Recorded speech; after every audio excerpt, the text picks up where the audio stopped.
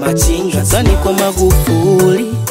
Mambo vipi mjanja wa town? Karibu nikueleze kuhusiana na Machinga Smart. Machinga Smart ni kipindi pekee ambacho kinakupa fursa kuweza kufahamu faida za kuwa na kitambulisho cha mjasiriamali. Kwanza kabisa, ukiwa na kitambulisho cha mjasiriamali, unatambulika wewe kama ni mfanyabiashara mdogo kutoka Tanzania. Unapata fursa pia kuweza kufanya biashara zako mahali popote pale kwenye ardhi ya Tanzania, lakini pia kinakupa fursa kuvuka mipaka ya Tanzania. Ungana na mimi kwenye radio, lakini pia tutakuletea kipindi hichi kwenye runinga yako, lakini pia usiache kututafuta kwenye mitandao ya kijamii kama Machinga Smart. Wenye vitambulisho hatuna hofu tena. Asante Magufuli baba. Machinga Smart. Mambo vipi na hali gani? Karibu sana mwana Machinga, kipindi hewani ni Machinga Smart. Hapa unafahamu vitu vingi sana kuhusiana na biashara, namna ambavyo wafanya biashara wanafanya biashara zao. Pilika za biashara zote tunazifahamu hapa. Kutoka kuna ubao wa biashara leo hii, kutoka kuna dili la mtaa, lakini darasa pia litakujia hapa. Mimi naitwa Messi Fulumunua, ndugu yangu Raymond amesimama nyuma ya kamera, na nikufahamishe kwamba mtazamaji wangu, siku ya leo tumeamua kufunga safari mpaka eneo la Segerea. Hapa stendi tutazungumza na wajasiriamali hapa. Lakini kwanza hebu twende tuzungumze na ndugu zetu wajasiriamali wadogo pamoja na biashara zao. Tufahamu hasa namna kitu ambacho wao wanakifanya hapa na namna ambavyo wao walianza kufanya biashara hapa kwenye Machinga Smart. Mimi ni Machinga Smart. Asante Magufuli baba. Machinga Smart. Mtazamaji wangu, nimekuja hapa na bahati nzuri nimemkuta mama yangu anaendelea na biashara yake kama hivi. Anafanya biashara ya kuuza miogo kama hii hapa, ana miogo mbalimbali, anakaanga hii.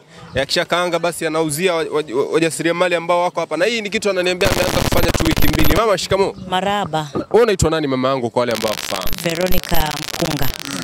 Mama Veronica, biashara yako ni nini hasa hapa? Hapa nauza vinywaji baridi na miogo ya kukaanga.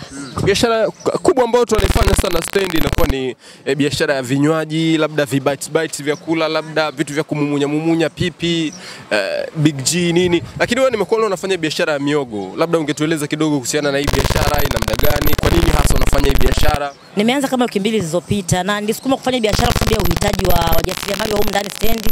Wengi wanakuwa wameanza shughuli zao asubuhi mapema, hawana chochote cha kutia tumboni. Kwa hiyo wateja wangu wa kwanza ni hao wajasiriamali wenzangu. Na wapita njia pia. Ya kwa hiyo kisha nisukuma. Mama yangu, labda hii ndio biashara yako ya kwanza ambayo umeanza nayo kuifanya au kuna biashara nyingine ambayo ulikuwa? Ni biashara yangu ya tatu. Huwa najishughulisha na kuuza batiki na natengeneza fresh juice pia. Yeah. Ambayo ilianza ni ipi? Batiki. Yeah. Na hii ulianza na mtaji wako wa kwanza ambao umeanza nayo? Hapa ni 60 tu. Hapo ni pamoja na jiko na kila kitu. Kila kitu. Yeah. Ni 60. Yes. Na mama yangu, labda ningekuuliza kwanza ambao umeanza nayo mfano mama yangu, nataka nifanye biashara ya miogo peke yake. Natakiwa niwe na mtaji wa kama shingapi na nini hasa ambavyo vitu vya msingi natakiwa niwe nayo? Jiko kama hili la mkaa, kalai kwa ajili ya kuchomea na miogo yenyewe. Kwa hiyo ukiwa kama na deli la kwa kwanza ambao umeanza nayo ukiwa na 50 unaweza kaanza. Kwa 50 tu unaweza nikaanza biashara ya kufanya miogo. Kaanza ya.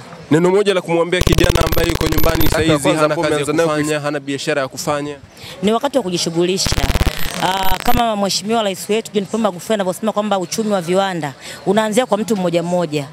Kijana utakapotoka na kujishughulisha ndipo mpo uchumi wako utakapokuwa, uchumi wa familia na uchumi wa taifa. Kwa hiyo sio wakati wa kubweteka, ni wakati wa kuanza hata na kitu kidogo, kwa sababu serikali yetu ni rafiki, imeweka miundombinu mizuri. Kwa hiyo ni kwanza. Yeah. Asante sana. Yeah, asante. Mamangu anakuambia kwamba huu ndio wakati wa kuanza kama unafanya biashara, kama unafanya shughuli zako, kama wewe ni kijana pia, wewe ni baba, wewe ni mama, una shughuli ya kufanya, basi shughuli ya kufanya ndio kama hizi ambazo unaona ndugu zetu wajasiriamali wanazifanya. Na mimi nahakikisha kwamba na kukutanisha wao na wewe kupitia Machinga Smart. Tembelea mitandao yetu ya kijamii, pia ni Facebook, Twitter, pamoja na mtandao wa Instagram ni Machinga Smart. Mimi niko hapa Segerea kuzungumza na wajasiriamali, mtazamaji wangu. Machinga Smart. Mtazamaji wangu, mwana Machinga, nimepita na kwenye vitapita zangu nimekuta mama yangu hapa, yeye anafanya biashara, lakini hii biashara ananiambia sio ya kwake ile pale. Mama, shikamoo. Maraba, habari za nyumba? Salama kabisa mama yangu. Wewe unaitwa nani? Mimi naitwa Teresia Isaac. Mama Teresia, hongera sana kwa kazi. Asante. Mama yangu, nimekuja hapa nimekuta una biashara yako hii na unaniambia una muda kidogo. Labda ungetueleza biashara yako ni nini, ni ipi hasa na una muda gani unafanya hii biashara? Biashara yangu mimi ni ya vinywaji. Nauza maji ya kawaida ya shilingi 600, 700, 500 na pia nauza na maji ya kandolo. Naosha chupa vizuri, naokota chupa kwenye magari, naangalia chupa ambayo ilikopo nzuri kwa kwenye grade nzuri, naiosha, nachuja maji vizuri na nawauzia wateja wangu wengi sana hapa stendi, wanapenda maji yangu ya kandolo na pia na hayo maji yangu mengine ninayouza. Maji ya kandolo mama yangu siku za nyuma hapa ilipotea kidogo kutokana na mifuko kupotea. Labda kati ya maji ya kawaida na maji ya kandolo yapi ambao unauza sana? Maji ninayouza sana ni maji ya kandolo. Maji ya kandolo unauza sana? Ndio. Na mimi nataka nifahamu tu ni muda gani hasa uko unaifanya hii biashara? Nilianza mwaka jana mwezi wa 5. Kwa hiyo mpaka sasa hivi inaenda kama miezi 7 au 8. Ni biashara ambayo umeanza kuifanya au ulikuwa unaifanya sehemu nyingine ndio kwamba umehamia hapa? Hii biashara nilikuwa naifanya. Kipindi cha nyuma nilikuwa naifanya kwenye sehemu ya mikutano ya Injili ambayo makanisa kama kuna mikutano. Hii biashara nilikuwa naifanya. Kipindi cha nyuma nilikuwa naibeba kwenye sehemu ya mikutano ya Injili ambayo makanisa kama kuna kwa sababu ile inakuwa ni ya msimu wanafanya Injili, nikapata mimi nabeba segelea. Mfano kwa kawaida mamangu, kwa siku unapata kama shilingi ngapi? Kwa kawaida kwa siku biashara ikiwa nzuri sana napata shilingi 45,000 kwa siku. Hiyo ambayo inakuwa ni faida au pamoja na mtaji? Ni pamoja na mtaji, lakini mtaji wangu kwa siku unaweza ukawa shilingi 10,000 au shilingi 15,000, imezidi sana. Mama yangu, hii biashara yako ambayo unaifanya, labda nikisema na hesabu vitu ambavyo umeweza kufanya. Unajua kwa mzazi ukimuuliza bwana umefanikiwa nini, atakwambia bwana nasomesha watoto, naendesha familia yangu. Wewe ni mafanikio gani hasa ambayo umepata kutoka kwenye biashara yako hii? Kwa sababu katika biashara yangu bado sina muda mrefu sana, lakini faida ambayo niloipata kwenye biashara yangu na zaidi yani kwenye pesa, hela ya kula hainisumbui na mahitaji yangu binafsi hayanisumbui na mahitaji yangu mengine madogo madogo nyumbani kwangu, kwa sababu ninahitaji labda wakati mwingine nitahitaji hiki cha ndani, nitahitaji kile hiki, hiyo hainisumbui. Hiyo ndio nilopata, na pia na faida ambayo nimejiwekea ipo kwenye akaunti yangu ndio hiyo ambayo bado sijaifanyia chochote kwa sababu nimefanya hivi, lakini nina akiba ambayo nimeiweka kutokana na biashara yangu. Neno moja la kumwambia mama ambaye yuko nyumbani, binti ambaye yuko nyumbani, kijana yoyote kuhusiana na kujishughulisha na kufanya biashara, mwambie neno moja. Ningependa kuwaambia wasikae tu nyumbani wakawategemea wanaume, na wanaume pia wasiseme mimi ni mwanamume siwezi kwenda kukaa pale stendi. Biashara mahali popote unafanya, na pia ninawashauri wasione aibu popote pale anafanya biashara, na sasa hivi watu wamejikita sana kwenye biashara, ujasiriamali. Asante.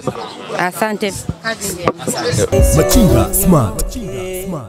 Watazamaji wangu, mwana Machinga kwenye pitapita zangu na pilika zangu, nimemtembelea ndugu yangu hapa, rafiki yangu siku nyingi. Bwana mambo vipi mzee? Shwari mwanangu. Heri. Mambo yanasemaje? Mambo yetu. Mwaka umeanzaje? Nazi. Mwanangu, wewe unafanya biashara gani kwa wale ambao kufahamu, na tukumbushe jina lako kwa watazamaji wetu wakufahamu na wao? Mimi.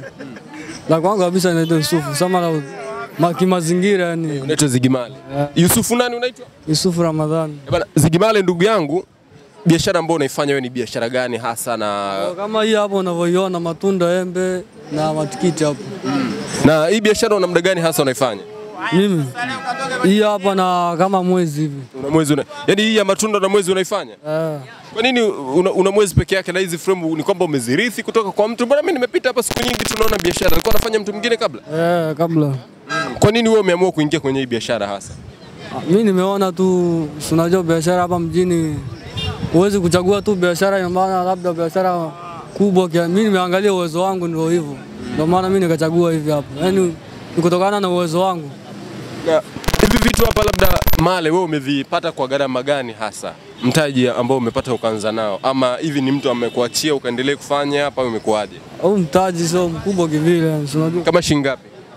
Kama 300 tu na nusu. Ambao 300 umeitumia kwa ajili ya kupata hii frame, meza hii? Frame kama hii hapa hii ni ya kama 300 tu.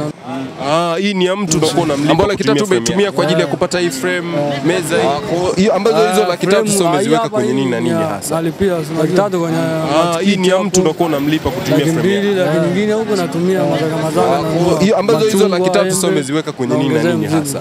Mfano 300 kwenye kadri mtaji unapokuwa ndio kadri na 200 kwanza kupamba natumia mazaka na mfano machungwa, embe. Hii biashara na mtaji ambao umewekeza mfano lipa kadri mtaji unalipa kadri unavyo kwanza kupameza inaleta na mfano kwa siku unaweza kuondoka. Hii biashara na mtaji ambao umewekeza hapa una kawaida, ni siku biashara imekuwa ya kawaida.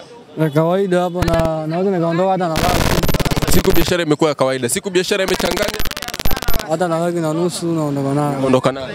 Bwana, kuna tofauti kubwa sana kwenye biashara ndugu yangu na mtazamaji wangu. Kuna mwingine ambaye utakutana naye atakwambia bwana, kwenye biashara mimi natoka na shilingi 10,000, mwingine atakwambia mimi natoka na 30,000, na ndugu yangu anakuambia anatoka mpaka na laki na nusu kwenye biashara yake. Kwa biashara hii ambayo amesema yeye amewekeza mtaji wa shilingi 300,000. Bwana, neno moja la kuambia vijana wenzako, wajasiriamali wadogo. Ndio hivyo, natakiwa wapambane, unajua waepukane na wizi tu, wizi ndio mbaya. Bwana, mimi naungana na ndugu yangu anasema kwamba bwana, tuepukane na wizi, wizi ni mbaya. Mtazamaji wangu, mimi nimeshazungumza na ndugu yangu, nimezungumza na wajasiriamali, umefahamu kutoka kwao, lakini hebu tuende kwenye ubao wa biashara sasa tukapate elimu ya biashara, namna unaweza kufanya biashara yako na ukanufaika na vitu vingine lukuki. Mimi naitwa Mesfumunuo, ndugu yangu Raymond ndiye amesimama nyuma ya kamera. Bwana Male. Pamoja sana ndugu yangu. Haina noma. Poa. Machinga Smart, tunasubiri nini? Biashara huria. Mtazamaji wangu, imani yangu ni kwamba bado tuko pamoja na karibu sana kwenye ubao wa biashara. Hapo nafahamu vitu vingi sana kuhusiana na biashara, namna ambavyo unaweza kufanya biashara, upate elimu ya kutosha kabisa kuhusiana na biashara. Na kwenye pita zangu nimekutana na dada yangu ambaye atatufahamisha kuhusiana na biashara yake ambayo anaifanya, na atatuelekeza pia kuhusiana na jinsi ambavyo wewe unaweza kufanya hii biashara na ukafanikiwa. Dada, mambo? Poa. Wewe unaitwa nani kwa wale ambao wakufahamu hasa majina yako? Mimi naitwa Mosi. Mosi nani? Mosi Mtunduka. Mosi, labda ungetueleza tu wewe unafanya biashara gani, biashara yako iko wapi, unajishughulisha na nini hasa? Mimi ni wakala. Niko Segerea hapa.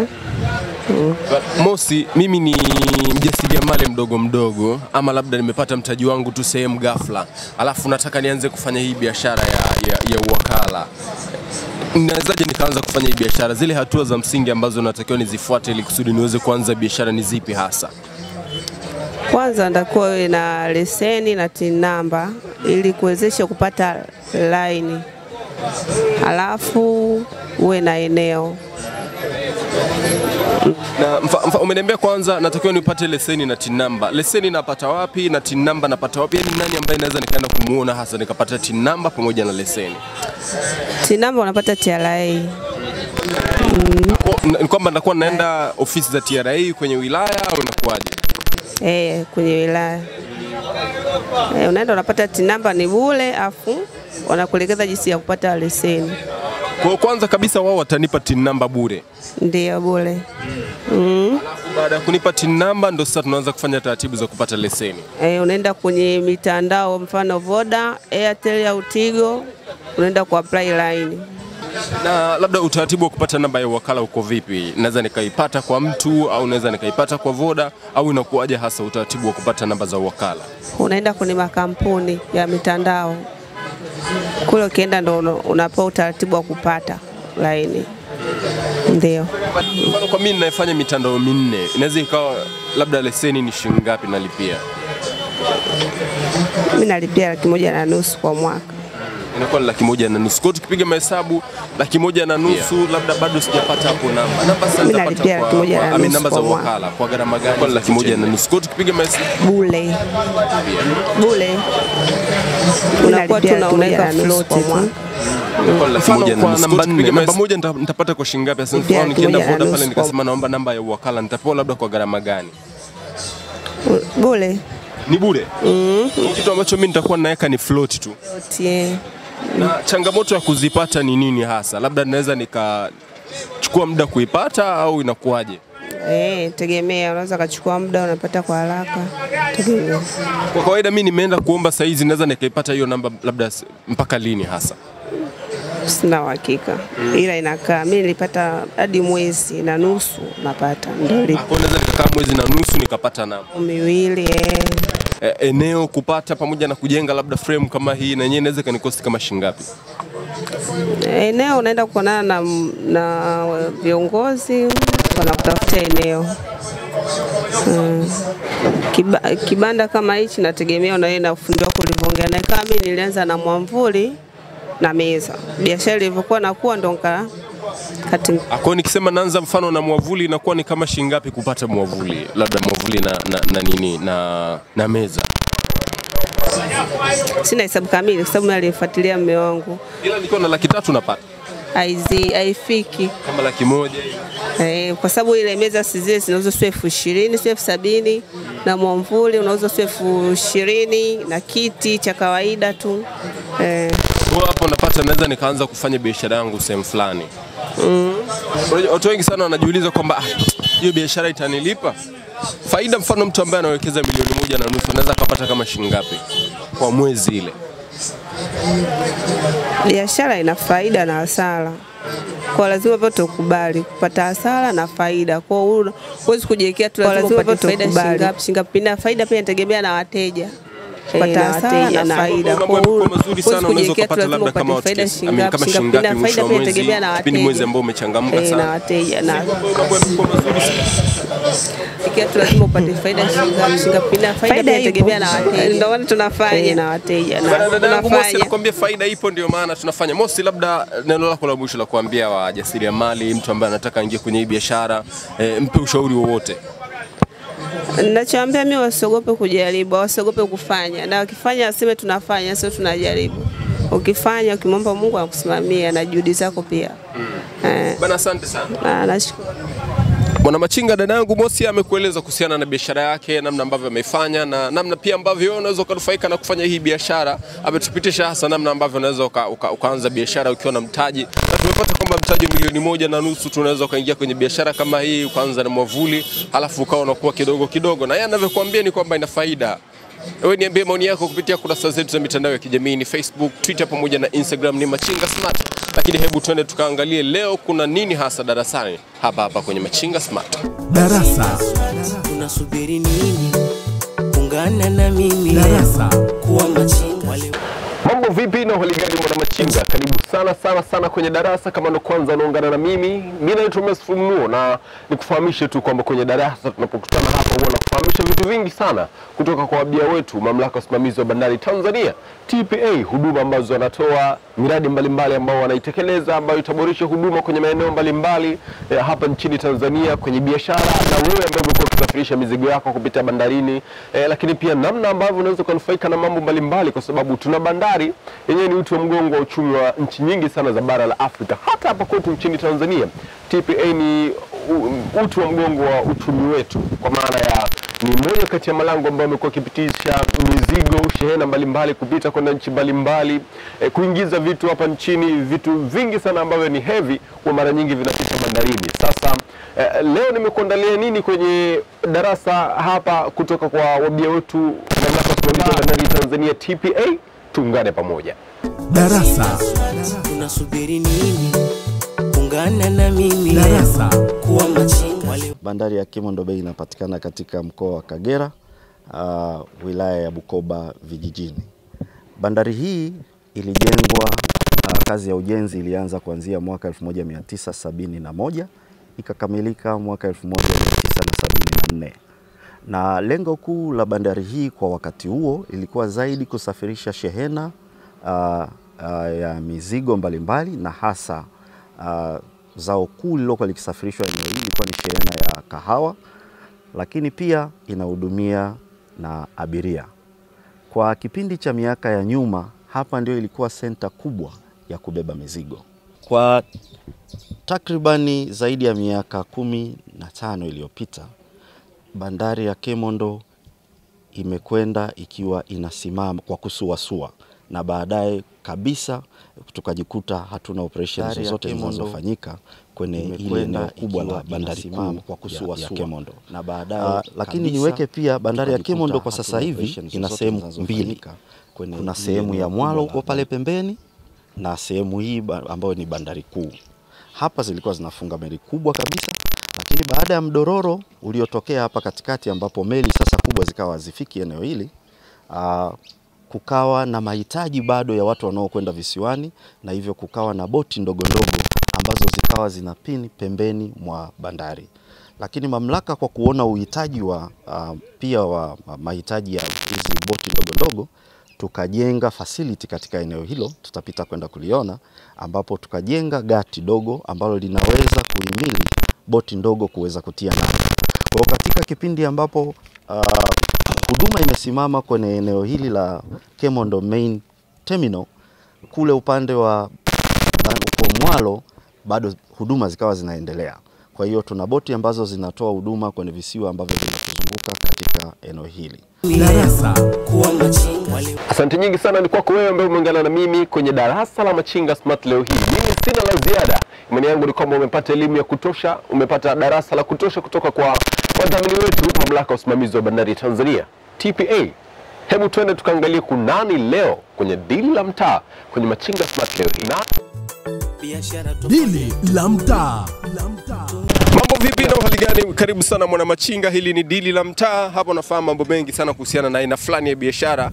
Na leo kwenye dili la mtaa tumepata bahati ya kumtembelea ndugu yetu Roja ambaye anafanya biashara ya kuuza juisi. Atatueleza kuhusiana na hii biashara yake na mtaji pia ambao amekuwa akiutumia, gharama pia ambazo yeye amekuwa akizitumia, pamoja na shughuli zote ambazo yeye amekuwa akizifanya kwenye biashara yake hii hapa ya kuuza juisi. Roja, mambo vipi?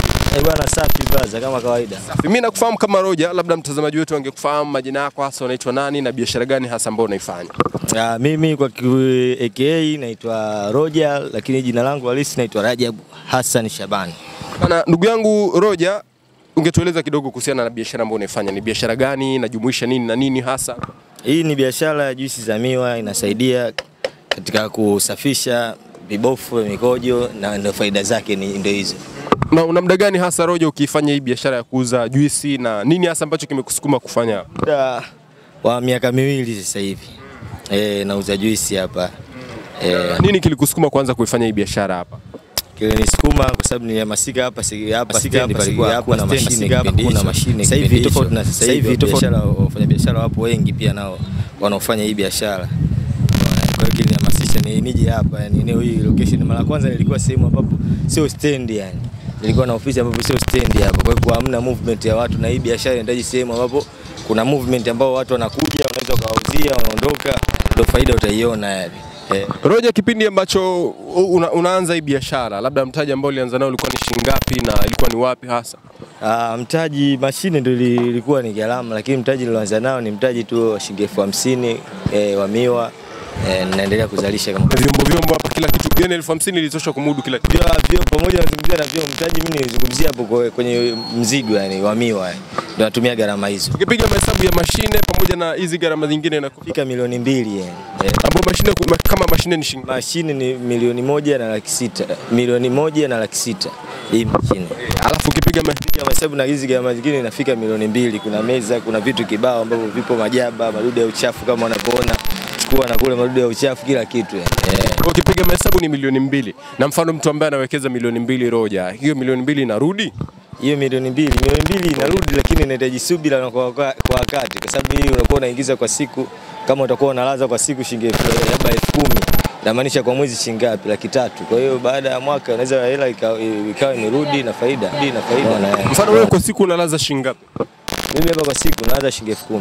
Shilingi 10,000. Hapo unakosha tu gharama zingine za maisha, kwa mfano vitu vya kuishi, hela ya kula, hela mzima, hela mafuta, ndio kama hivi. 10,000 na neno la kumwambia mjasiriamali ambaye anatamani sana kufanya hii biashara, mtu yote, kijana yote ambaye anatamani kufanya hii biashara, umempa elimu ya kutosha na ambaye anatamani kuanza na nini, mtaji ambao anaweza kaanza nao, mpe neno lako lolote la mwisho yote, kijana yote ambaye anatamani labda vijana tu wasikae kizembezembe mtaani huko wanakaa, mtu yote, kijana yote ambaye anatamani biashara wajitoe, yani ndio kama hivi, tufanye kazi, sio tukae tu kijiweni, mtu yote, kijana yote ambaye anatamani afu auingizi pesa Kwa hiyo nahamasisha vijana wajitoe, wafanye biashara, wabuni biashara zote kama mimi nilivyobuni kutengeneza juisi za miwa. Kwa hiyo wabuni tu biashara ambayo wanaona hii naweza nikaifanya, nikavaa uhusika, na ikanilipa. Bana, asante. Naenda brother, na familia zipo zinaenda safi na salama.